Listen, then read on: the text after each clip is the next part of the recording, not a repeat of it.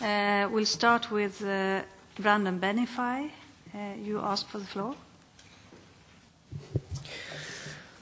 Yes, thank you, chairs, for this very timely hearing and very interesting occasion for hearing different points of view on the connection that we all can see between education and employment.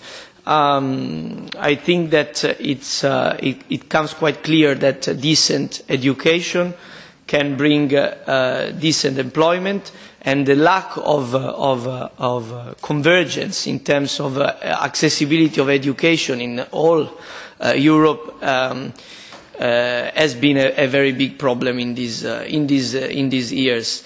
The new European Commission has decided to take a new stance. In fact, recently it has been decided to, for example, and this is what we will discuss as it's a Commission proposal, to increase the pre-financing for the youth guarantee so that the member states have no excuses also, if we can say that, to not start the projects because the money will be increased coming from the European funds in a quicker way. But what I would like to ask after hearing from, in this scenario, what I would like to ask after hearing your presentations is if you think, and some of these came out of from some of your speeches, if you don't think that we should have a really deeper integration, that is not enough with the European semester, not enough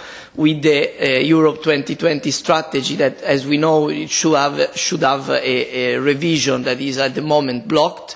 If you don't think we should have a deeper integration of our policies at this level, that at the moment the level of subsidiarity is leaving too much of space for growing inequality. So if you don't think that we should, and I ask for your specific suggestions, if we don't need also a different institutional framework so that there are stronger and more binding social indicators that were also by Mr. Morabito were mentioned as, for example, on child poverty and child situation not encompassing enough. Thank you.